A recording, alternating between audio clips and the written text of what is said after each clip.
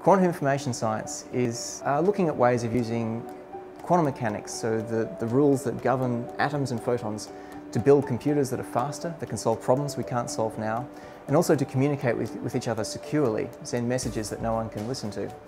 And the work we're doing here is looking at using atoms and light together to build the foundation of this new quantum information system, that is the quantum gate. Computers are made of gates. We have ones and zeros that control each other in gates in classical computers. In a quantum computer you need quantum gates that work with quantum bits, and so with this kind of strong interaction between light that you could make using this system, you could potentially build a quantum computer.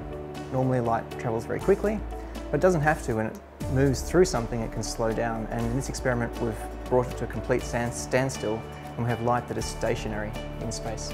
By getting the light to stay stationary, it means that we can increase the interaction time with all of the atoms. And if you can increase the interaction time, it means you can get stronger interaction from one photon as it affects all of the atoms in this cloud.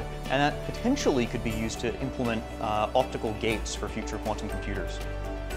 We have a lot of technology involved in the experiment, and being able to control it to such a fine degree that we can actually store photons and keep them as a stationary pulse, I find just really impressive and really interesting from kind of a fundamental perspective.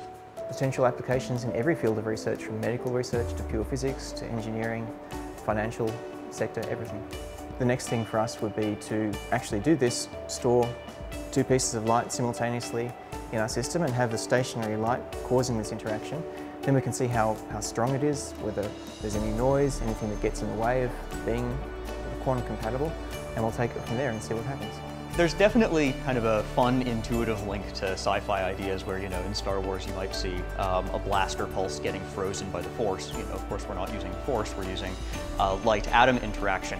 But it's definitely fun to intuitively think about light being just stopped at a speed where, you know, you could plausibly walk past it if we were able to store it for long enough.